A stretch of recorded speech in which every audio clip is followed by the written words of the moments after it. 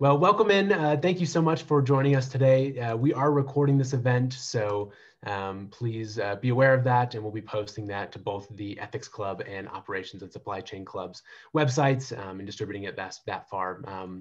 But we have a really exciting panel today that's going to be moderated by my friend Derek Dayton here. We have Daniela Poulson and Annie Agle, that are going to be talking to us about ethics in the supply chain, and we're super excited about that. So I'm going to turn the time over to Derek Dayton, and he's going to be introducing our panelists and be facilitating the conversation thus far. Thanks, Jackson. Really excited to have you guys all here today.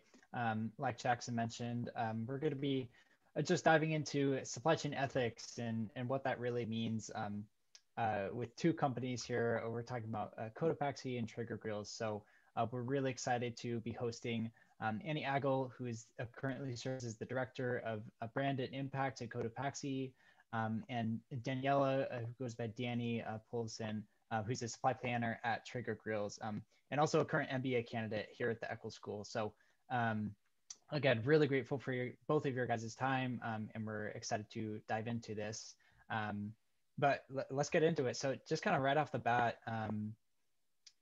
in our program in supply chain, when we really think about supply chain ethics, a lot of the key aspects that we discuss or revolve around things like responsible sourcing, so both ethical and sustainable, responsible labor and working conditions, and maybe this kind of new trend of supply chain transparency.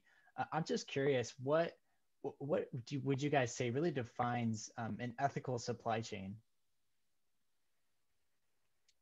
I think that's a hard thing to define because I think ethics and sustainability means a lot of different things to different people. And the first thing is that each company really needs to define it. I'd also say that it's an under-regulated area, which means that there are many, many different approaches to it. I think that's changing. There's a lot of regulation coming down the pipeline. We're already seeing that with SEC and say the US ban on Boohoo, a fast fashion company, is no longer allowed to import to the US currently. And there are certainly a lot of regulations in the European Union, especially in France and the UK. And so it is becoming increasingly regulated, but who defines ethics? That's really up to companies right now. And it really depends on your vertical. And so, for example, Cotopaxi is really in the textile apparel space. And so the textile apparel space is notorious for having human rights and labor abuses within the massive supply chain. And this affects most supply chain. There are over 130 million people that the International Labor Organization suggests are experiencing human rights or labor abuses within global supply chains. So it's one of the largest unaddressed humanitarian crises of our time. That's a third of the population of the United States, just to kind of put it in perspective, right? And so there's some massive issues in supply chains. And then there's also the environmental component.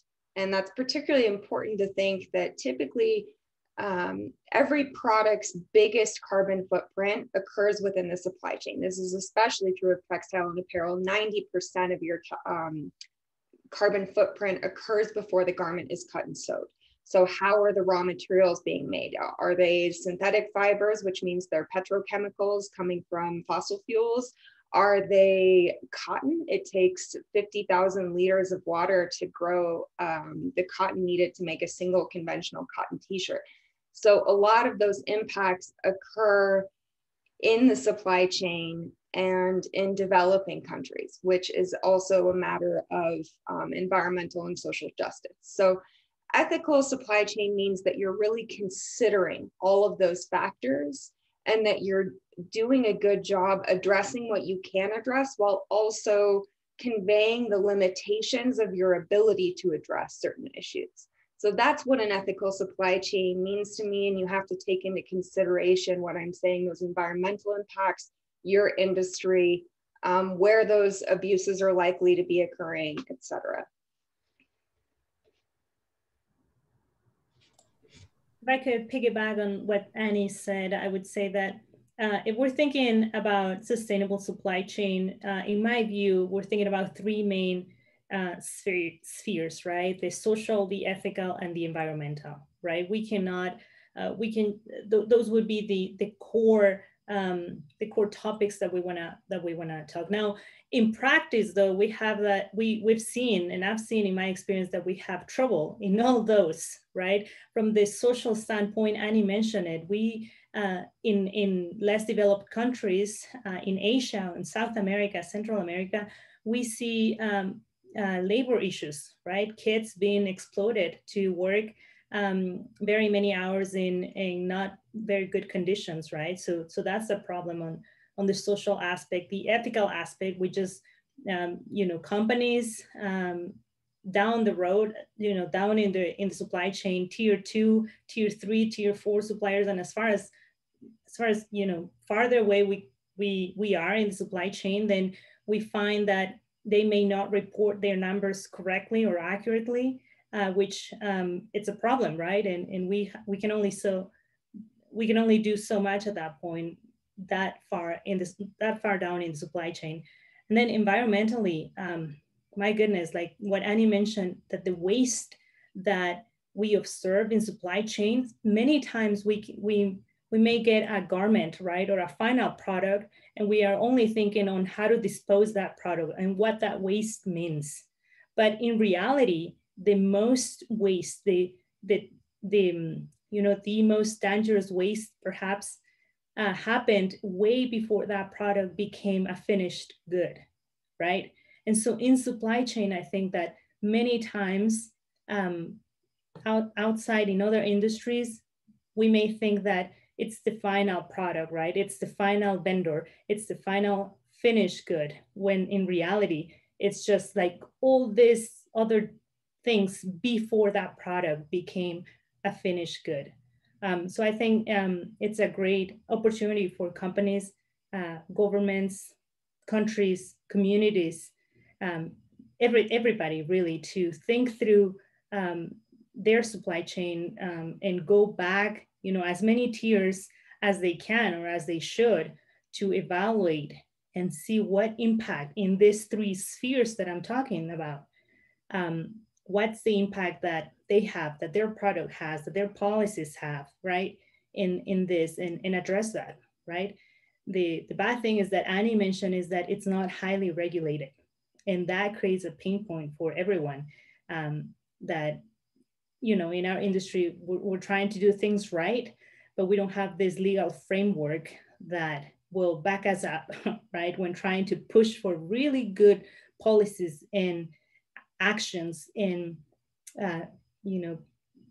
really good, in good stand with our product, with our supply chain, with the communities that the supply chain is impacted by, and all that. So I think short answer, it's very complicated, but there's a lot of opportunity to make a big impact and really think through this critical aspect in supply chain and how we can make it sustainable.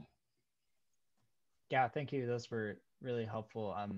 I think that Anna really, focusing on defining it at the company level, I think is a great point, because both of you mentioned how complicated it is really to know, how is that really defined at a large scale is hard to really pinpoint. And so I think really emphasizing, here are our company values, and here is why, these ethics are a part of our supply chain and things like that. So that's a great point. Danny mentioned something that I wanted to dive a little bit further into, and it's really focused on kind of suppliers as a whole.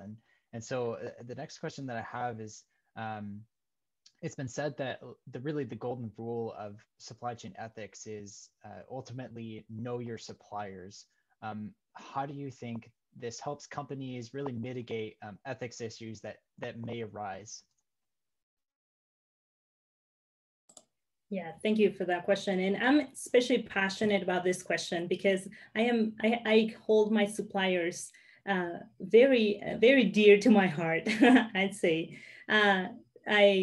I worked for Cotopaxi for about 3 years, and all of those 3 years I was in supply chain. In fact, I was working with Annie very closely in evaluating our suppliers and making sure that they have good practices in the way they treat their employees, as well as how they build up our products and source the raw materials and all those practices during manufacturing. And one thing that I could take away from dealing with the suppliers on a daily basis, because yes, they're in China, Vietnam, and all of this, South America, Central America, and all these places across the world. But when we are able to establish a relationship that it's so close, we are also able to develop accountability between each other. Something that helped me a lot in like building that accountability and trust with our supplier is that I always had in the back of my mind that they are not a money maker, a money machine, right? They are not, it's not another asset. Yes, it's an asset, but it's not a machine of our supply chain, right? It's actually a person. It's actually a community. It's actually a family behind that name of a vendor that I deal with on a daily basis. And I had the opportunity to become very close to my vendors, of course, very professionally and ethically, but also treat them as friends. So much so that when they would encounter problems in our production, I was their partner to resolve and find solutions for that problem. And similarly, many times I encounter problems on our side of the supply chain, right? Like after the products have left the factory, and many times I encounter problems on this side, and I was able to lean on them to help me solve and find solutions for those problems. And I saw that, the language never became a barrier at that point, right? Like China, yes, China and Asia, they have other cultures, other language, other ways to treat people. But when I was able to have this relationship as the human relationship that it is, as the friends, colleagues, partners relationship that it is, instead of perhaps the money maker relationship, then I was able to understand and really apply, really take away really good relationships from my vendors and my suppliers, and how to treat them, how ethically treat them, and make sure that within their practices they can also I guess have that positive impression from us as a client. Yeah, I think that's so well said, Danny. I think it's really important to keep the humanity when you're talking about your supply chains, not just referring to them as vendors. I love that. I think it's actually really critical to performance. A lot of times there's this, historically, there's been a very much a top-down approach to sustainable supply chain management where, customers in developed countries are sort of dictating how brands should be doing this. And so brands just dictate terms to suppliers without really putting themselves in the supplier's shoes, or sort of discounting the fact that those suppliers might be every bit as invested, if not more so, in social well-being, of environmental protection, that a lot of those impacts are felt most acutely in the factories, not here, not by our consumers. And consumers want the kind of guarantee that their purchases are not supporting, human rights abuses or social dynamics that they wouldn't agree to as citizens. But at the same time, most factory workers don't want to underpay their workers. Most factory workers don't want to be poisoning rivers and waters in the communities in which they themselves live, that they have the cultural legitimacy and localist mindset that's needed to really understand the true impacts of those negative outcomes that are occurring within the supply chain. And so coming together and saying, hey, we realize this is not just your problem. And so at Cotopaxi, we do things like financially contribute to all audits. We don't think that our factories should having to be drawing out of their budget to audit. We think that that needs to be a cost sharing exercise. And we help with remediation plans. We don't just expect our suppliers to do that alone. And we don't shoot for perfection. We shoot for continuous progress. Factories themselves are like micro societies. So are companies. You're never going to get to that point where you have a perfect or sustainable supply chain. That just doesn't exist. Every day you strive to be a little bit more ethical, a little bit more sustainable. And that's a partnership activity, and it requires mutual accountability.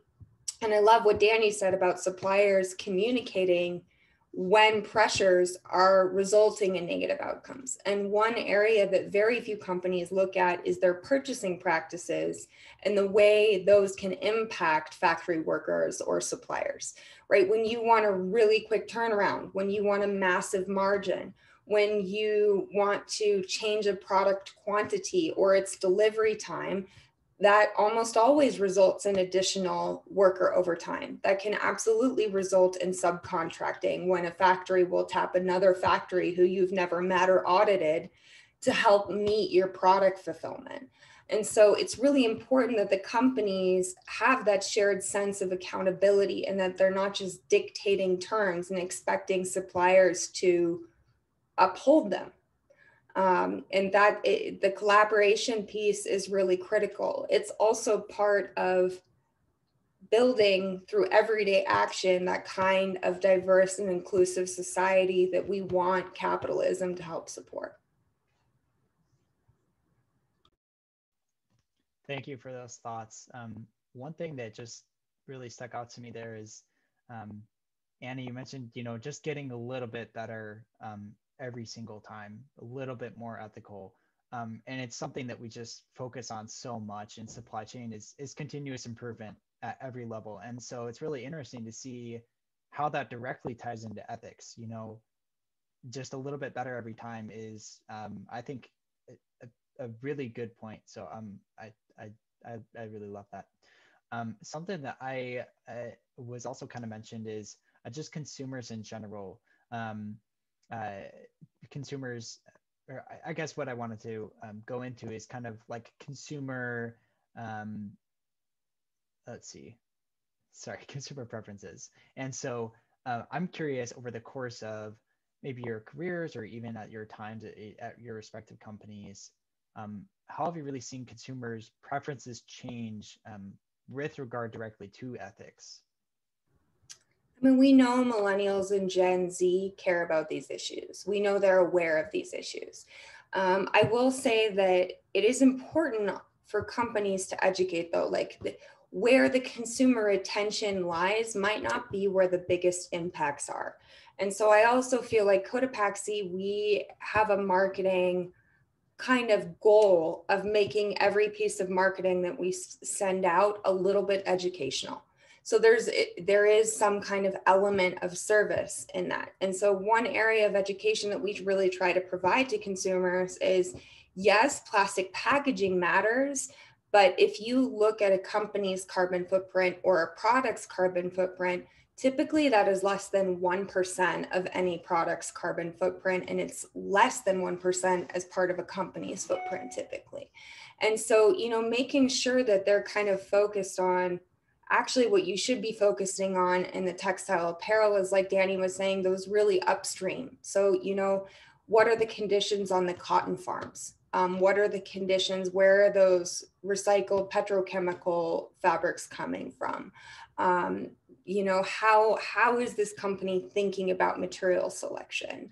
How are they supporting suppliers to minimize their waste management? But I would say, absolutely customers are fueling this, and it's becoming financially material, which is fantastic. Boohoo is a great example of this for folks in the supply chain sector who are not familiar with this. Boohoo is one of the largest fast fashion companies in the world. In America, they own Nasty Gal, if you're familiar with that brand. And the UK discovered slave labor within their Leicester factory within England. And it wiped 50% of their company valuation off of the stock index. And so these things are becoming financially relevant and increasingly regulated. And so that's a huge benefit to people like me and Danny, who are having to justify smaller margins, who are having to justify longer lead times, and maybe these ethical supplier dynamics that might incur short-term losses, even if they promote long-term success. And so customers are allies. I would also say, though, that there's a needed opportunity for brands to not just buy in and chase that desire, but also help shape it through additional information that's helping to educate those consumers, not just about why you're a good brand, but how they should care effectively to drive that change as customers. I think what Annie said in like making sure that the customers have direct, we bring the customer's attention to this, to what the product means and what impact it had in the supply chain. It's very important. It's critical. It's really critical to make them our allies. And in a recent survey, I read that overall, the customers, very high percentage of customers will care about these issues, right? Will care about how the product is sourced, how it's built, how it's made, how it's shipped. And in general, they will care about that. However, when the same customers were asked if they look at the labels or if they look at the footprint, right, the small letters in a product, many of them answer that they don't, right? While they care about these issues, they don't specifically look at the product and try to find, okay, how was this sourced, when this was sourced, in which condition was it sourced? And that to me means that the information is not easily available to them. And if it's available, it's like in this fine print at the end of the bottle of whichever product they're buying, right? And that is a problem. Because if we wanna, like Annie mentioned, if we wanna have them as allies, we wanna also give them the information for them to keep us accountable, right? To keep our supply chain, making sure that our supply chain is what we claim it is, even in that fine print, right? So I think that it's very important that we, like Annie said, that we educate our customers and that we make these reports or metrics or evaluations, results of evaluations, everything available to the community, available to our customers. And in that sense, I think that Cotopaxi has done a great job. In fact, I believe it was last week when Annie and Cotopaxi posted the impact report for last year, right? And it was my hats off to Annie and her effort on this. It was amazing. And efforts like those are needed by, it's imperative that the companies that really want to create this impact and make their customers aware of all of the issues and the supply chain and how the companies are trying to address those issues, then it's imperative that these metrics and reports and evaluations, results, everything becomes available, right? Because that creates also accountability between the customer and the company, and really the supply chain that the company operates.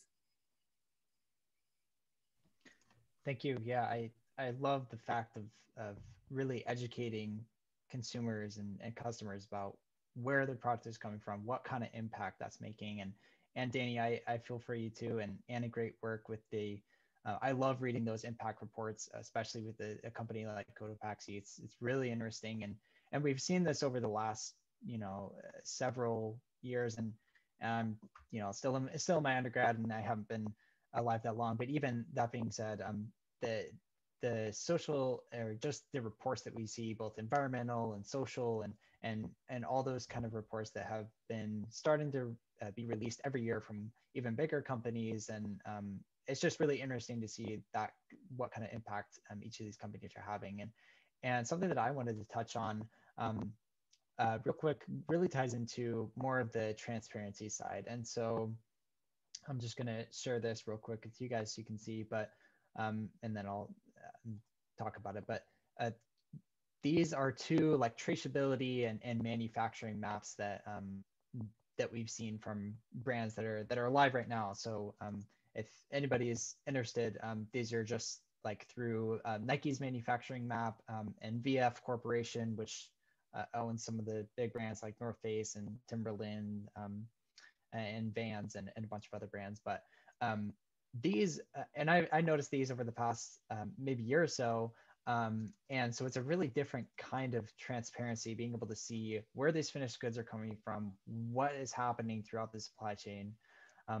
I guess my main question really comes down to what are the advantages or disadvantages to transparency really at this level?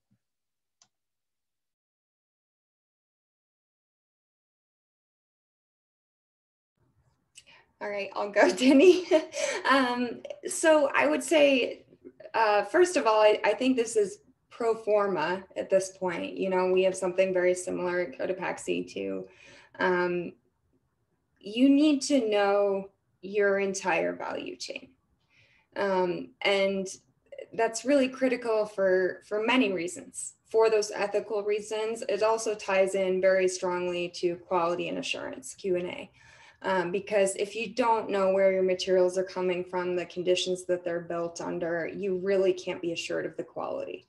And so I think more and more companies are doing this. The other thing that's allowing this, I'm actually pretty sure that both of the information for this is actually pulled from a third party called SourceMap. I'm not 100% sure, but there's so many new mapping and traceability tools out there for companies to use.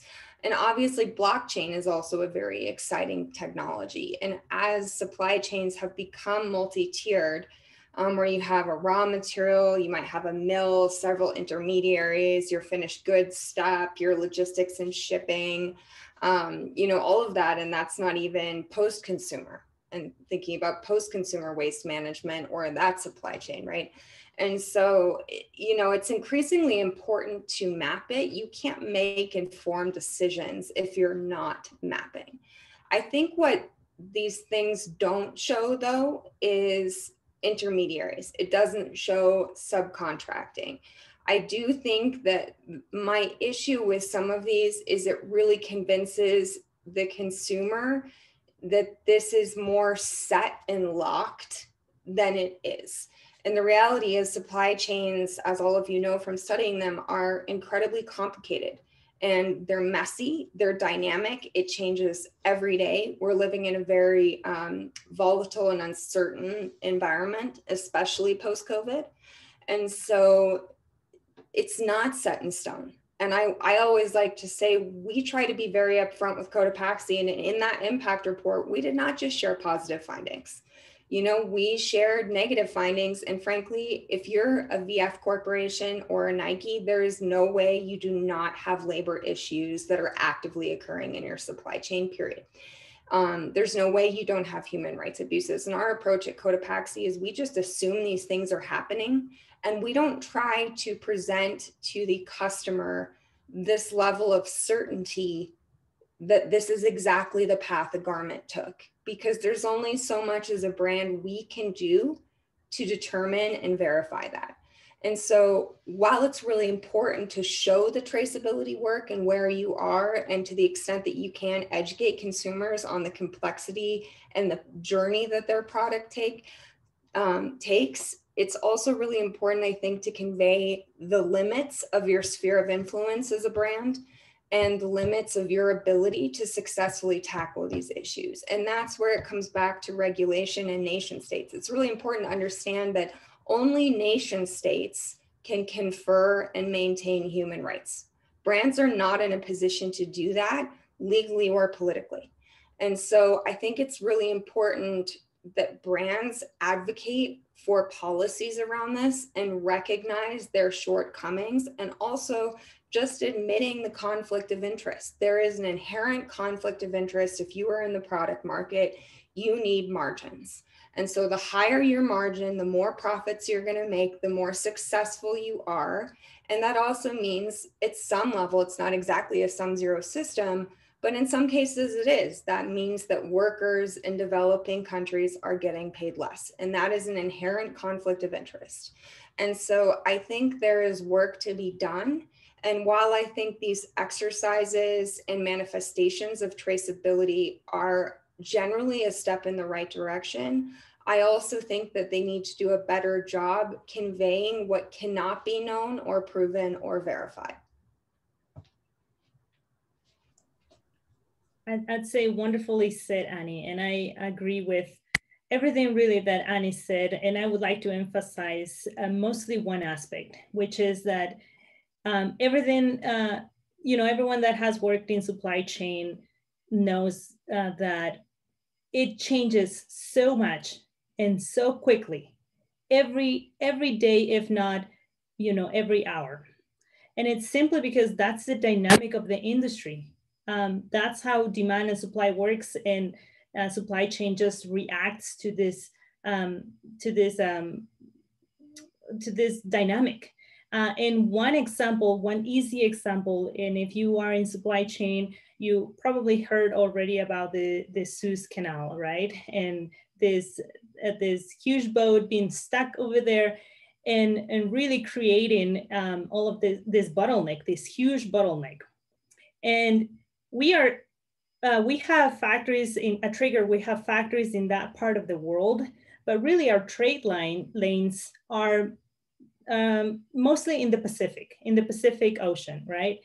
And even then, even being that far away from the Suez Canal and having most of our trade lanes in the Pacific, we are hugely impacted by this event, terribly impacted. So much so that we are changing most purchase orders that we have right now, most lead times that we have right now. Our sourcing teams are looking for new vendors, outside of our normal business right now, right? Like simply because this creates a huge impact, right?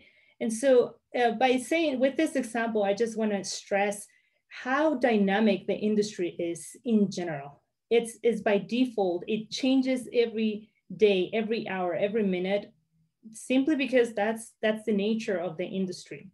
And sometimes we may just get stuck in like beautiful visuals, right? Or maybe metrics that are showing one part of the business only, that perhaps down the road it changed or it will change. And we need to continuously have to update that, right? And so I guess my point to this one is that sometimes we just want to, I'd say always, we just want to be aware of that constant change that's happening in the supply chain that can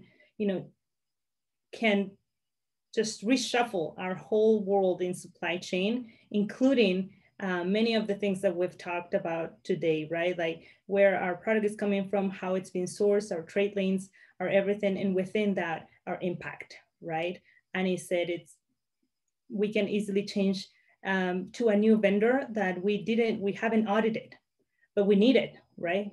But we don't know how that vendor is sourcing the raw materials, or how much the vendor is paying the workers, or maybe what kind of workers they are hiring, right?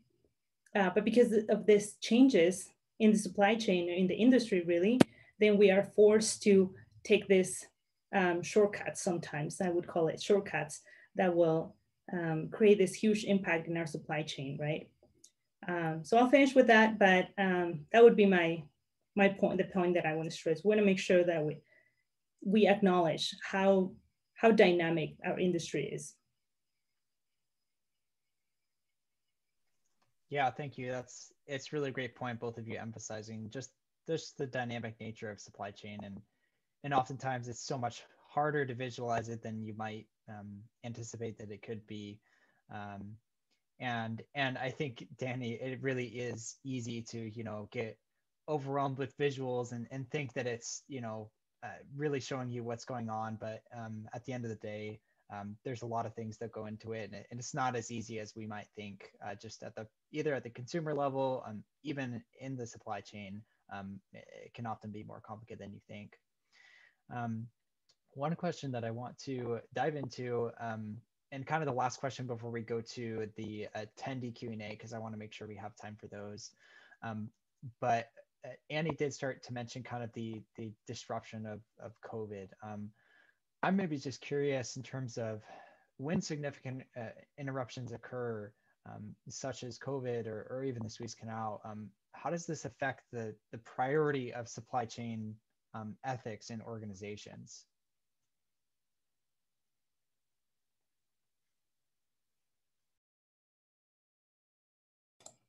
Okay, so I'll go there first. I would say there is, with COVID and really with any other impact that we have, what I've seen in my experience is that in essence, in practice, what it does is it almost sort of like breaks our connection, right? So we have a connection, call it with a vendor or a factory in China. And when some of this happens, it breaks it completely. Like it stops, we stopped communicating. And a great example is when COVID happened last year, it was right during the period when one of our factories was in Lunar New Year. So we already have not had communication with them for a week or so. But then when COVID hit, the communication was cut 100% in a way that we didn't, like in my function, I did not get any email from my vendor or from my carrier over there in China, or from really any other partner that I would have.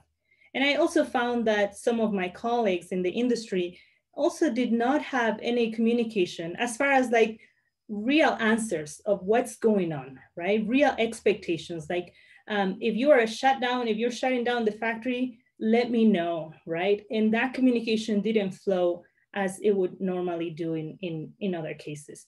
So I found that it basically creates that cut, right? 100% cut.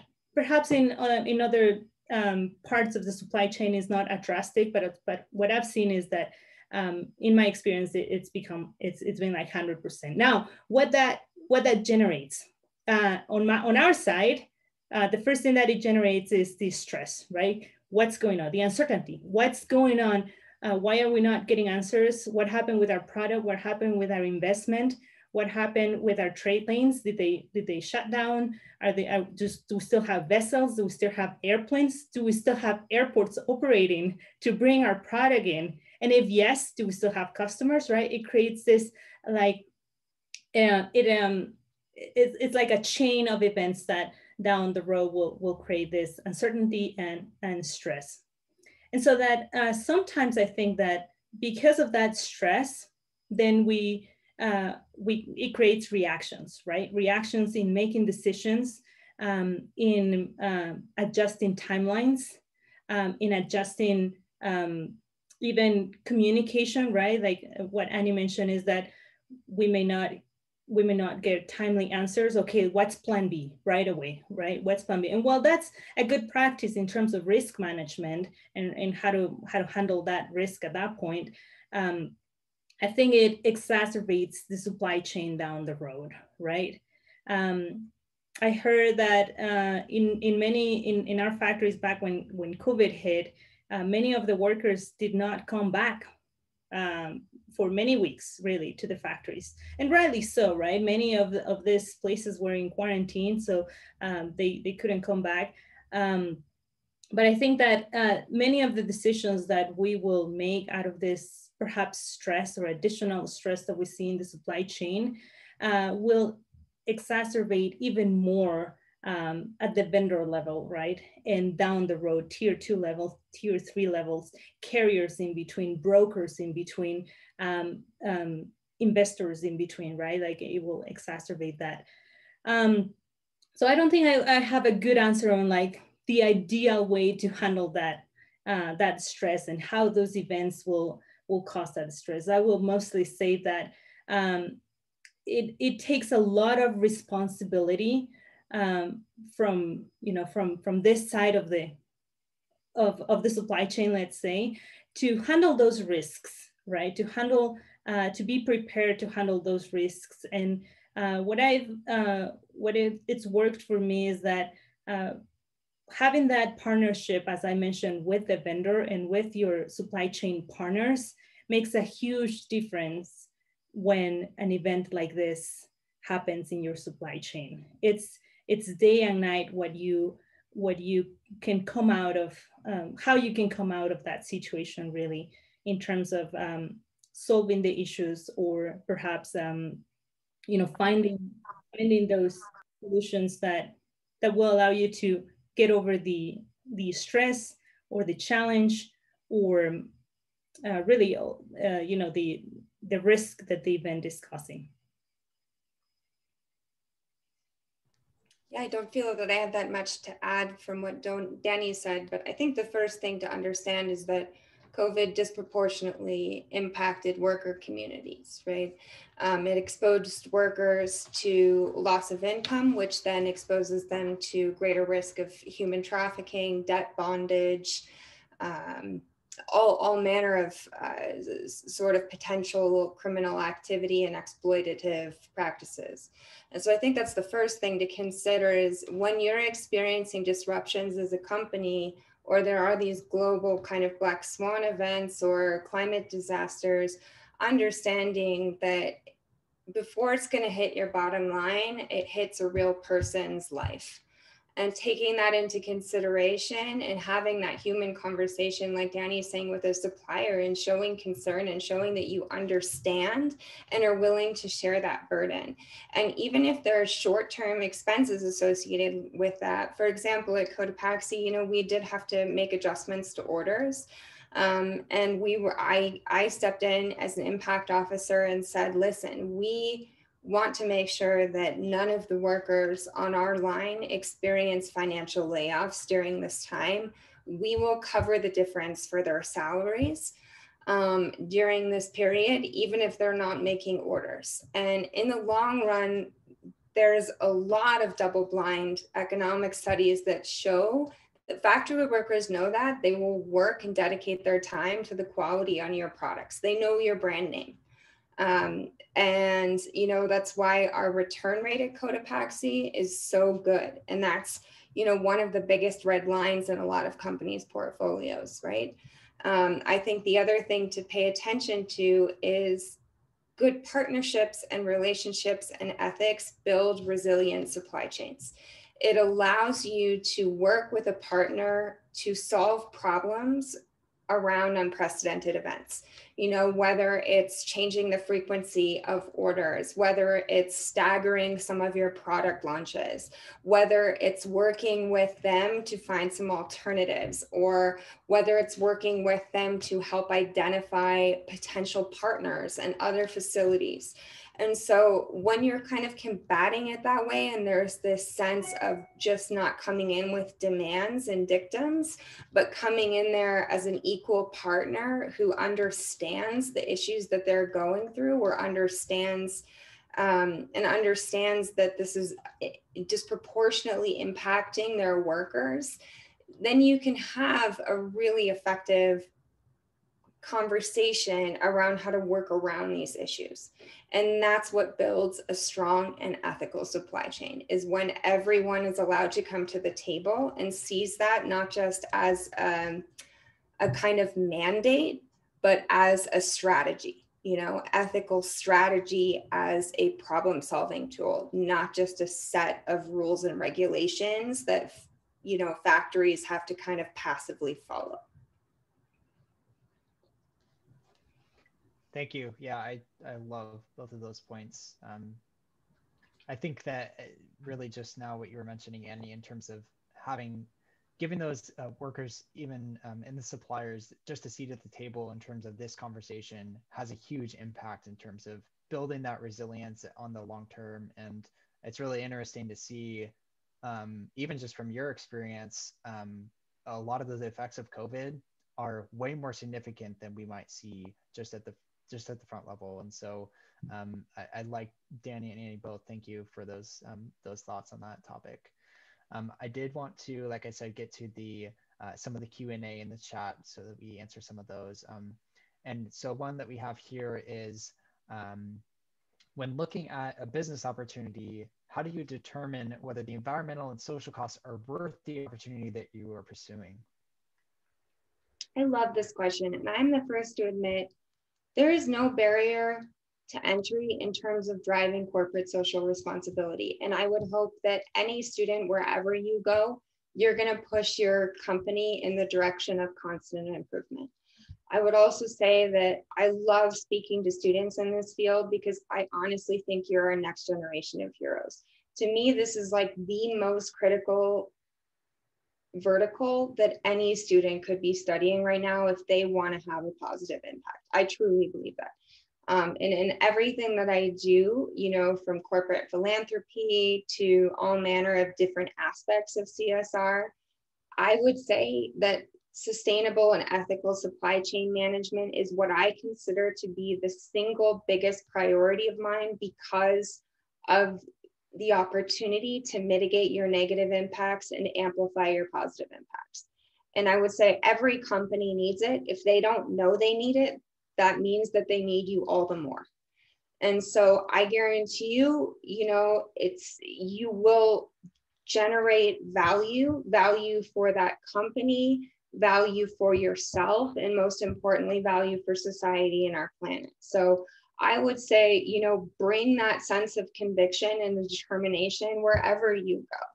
And I would also say, use every opportunity. If someone's talking down to you and not giving you the time of day, think about how you can present this in a way that's material to them. And I would say there's so many double-blind studies now that illustrate, in cold, hard quant numbers, the financial materiality of having ethical supply chain management. And the low end pitch is always, yes, there are going to be short-term expenses, but there is long-term success. And without that ethical investment, you are not going to have longevity as a brand anymore.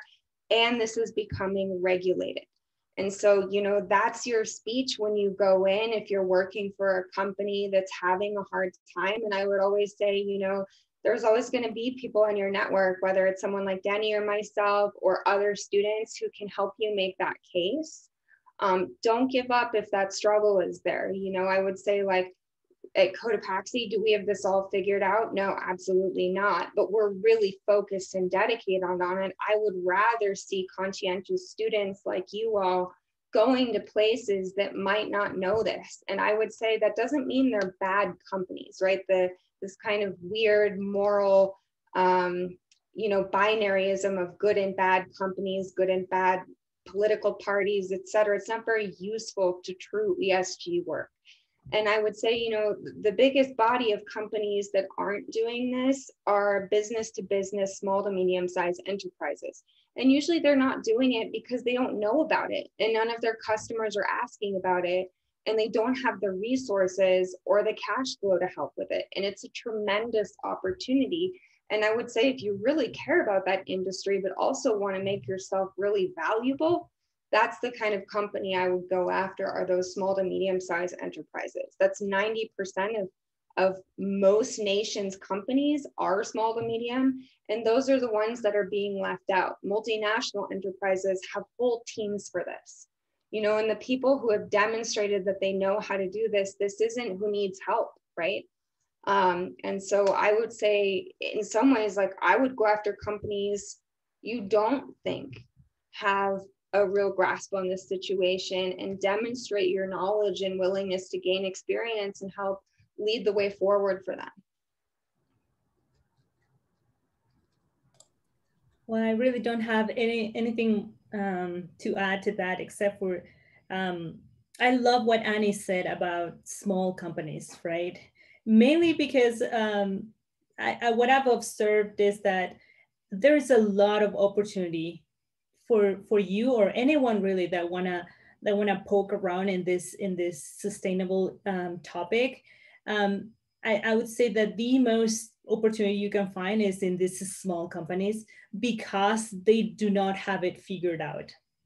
Annie said this big multinationals that want to save entire regions of the world, of the rainforest or whatever, which is valid, yes, right? But they have an entire team of people doing this, right? Investing in this. And my hat my hat off to these companies because they're doing the right thing. But I think there is a lot of opportunity in these smaller companies that don't have it figured out. And really, when Annie and I joined Cotopaxi, I think Cotopaxi, we found it in this like very baby stage as far as impact and sustainability in the supply chain. And Annie has done a tremendous job from there, right? To take the whole program and just take it to the next level. And it's been Annie and Annie. So it's a wonderful. That's true, girl. Team effort. Couldn't have done it without you.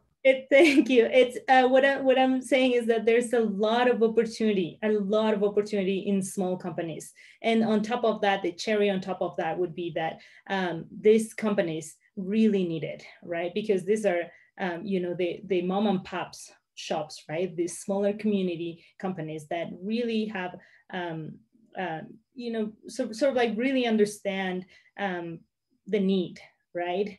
Because many of them are started and launched by students like you guys, or very young professionals like me, or people that really want to have an impact in this space.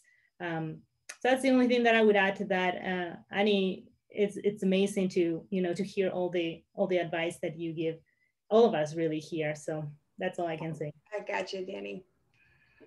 Danny and I are kind of fond of each other. We both think we're like, she's the best. Annie is the best. Thank you, guys. That I really love the focus on just impact as a whole, and that's what really drove me and really makes me interested in this whole supply chain ethics and what kind of impact that can have, because it's just way bigger than you think it can be. And so it makes me really excited for a future going into supply chain, and hopefully many other students here will also have that opportunity to be excited as well.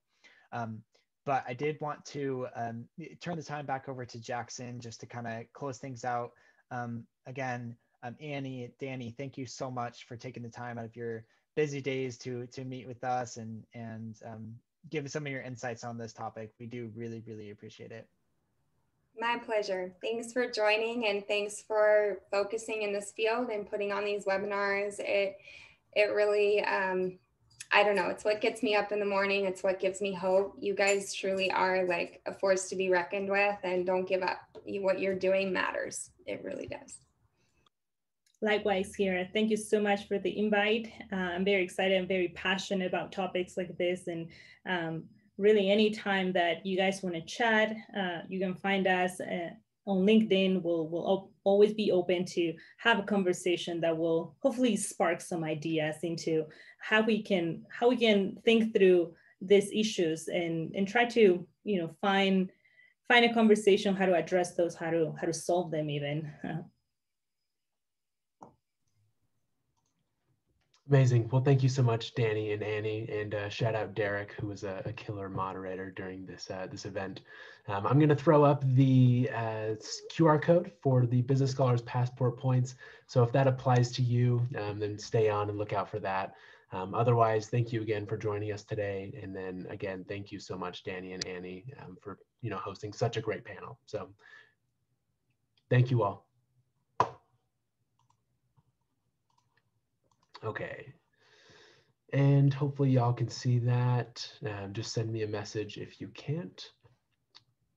And I'll stay on for a few more minutes just so you can scan that QR code if you need it.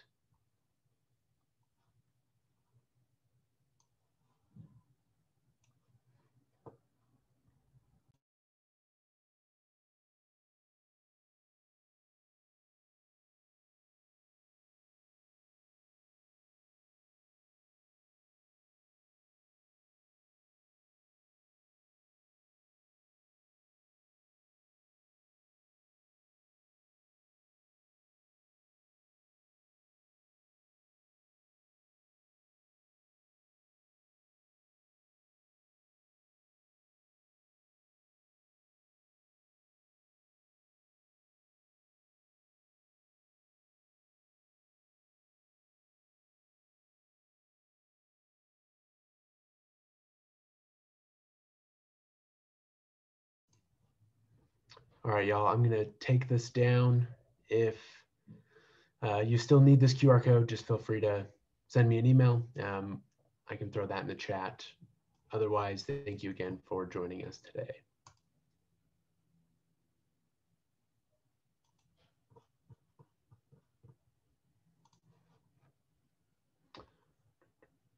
Yeah, we're good. I don't even need to throw my email in. Sweet, Derek. Well done, my friend. Cool. Do you have the recording on your end? Do you want to, I don't know, do I have control of that or?